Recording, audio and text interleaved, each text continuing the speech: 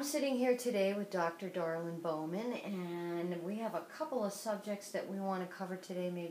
Maybe there's some questions out there that everybody would like to talk to you about, Darlene. Let's start by talking about karma. Tell me your feelings about karma. Well, karma is a very interesting thing. We're so responsible for everything. I do want to tell you I have a lot of this information on my website, Sedona Hope, so you might want to go there and read it, SedonaHope.com.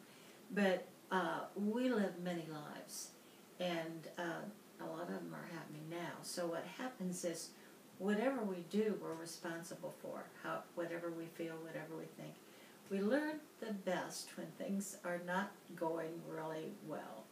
And that's because it's good to be happy, but you don't always learn a lot. So we're struggling and figuring things out.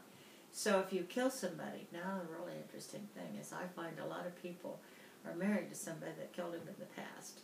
So there's karma there. It's easy to understand that kind of karma. But we're responsible for the kindness and the good things that we do.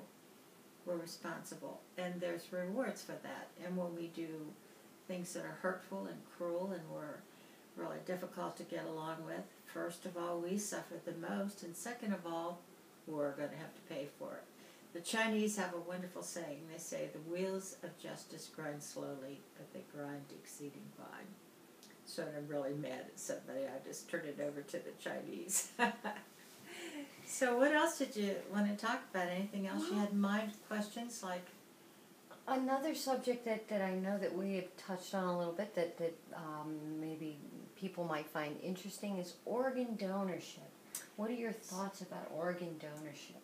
This is a really serious thing. I have people, and there's testimonials on my website about this, is sometimes the person who's the donor, the personality, will sort of take over the personality of the recipient. And I get calls on that at different times, and it's really important for people to realize that somebody with an organ transplant, their personality can change completely.